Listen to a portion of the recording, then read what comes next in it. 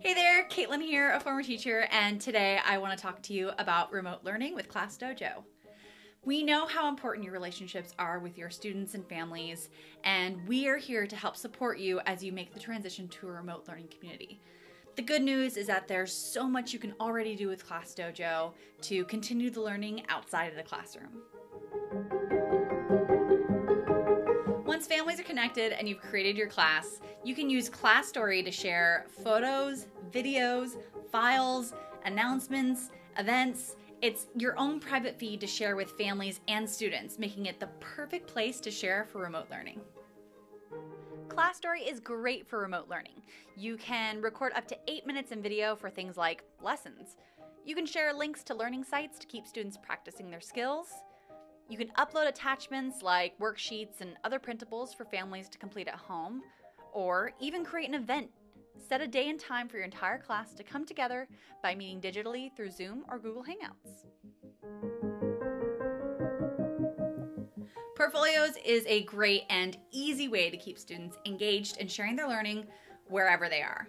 They can submit photos, videos, drawings, they can add voice notes. They have choice to share with you what they're up to, or you can assign activities. They can complete these on Chromebooks, laptops, iOS and Android devices, and you can even leave feedback by liking or commenting on their work. You can use portfolios for remote learning by sharing activities to assign projects directly to student devices to which students can respond. You can encourage students to create and upload photos, videos, drawings, and journal entries to share their learning experience. And you can allow students to upload files and even submit voice recordings to explain their thinking. You've built an amazing classroom community, and messaging allows you to continue building those relationships by communicating with every family. You can send messages, you can send photos and stickers, even voice notes, and all this without giving out your phone number. Families will feel at ease knowing they can reach out to you as your community transitions to remote learning, and there's automatic translations in over 35 languages. You can use messaging for remote learning by sharing updates with families in individual messages or to all parents via announcements. You can schedule messages to remind families to complete nightly reading or other remote learning activities. And you can use messaging simply to check in on families to see how they're doing with the transition to a remote learning environment.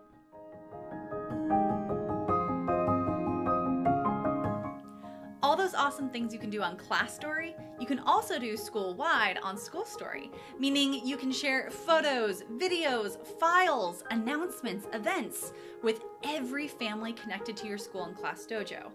This private, secure feed ensures that everyone is in the know about school closures and other important announcements, with automatic translations in over 35 languages. Plus, you can see how many families view your posts, meaning you can rest easy knowing that your entire school community is in the know. So how might you use SchoolStory for remote learning? Well, you can share school-wide announcements to keep everyone informed. You can create events like digital town halls to allow families to connect with the school via Zoom or Google Hangouts, and upload attachments like newsletters and other printables families may need, even though they can't access school to pick them up. So what's next? We at ClassDojo are working hard to make sure you have everything you need to transition to a remote learning community. Be sure to check out classdojo.com/remote learning or drop us an email at remote-learning@classdojo.com.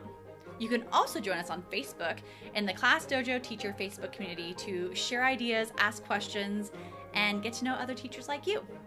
That's it for now. Bye!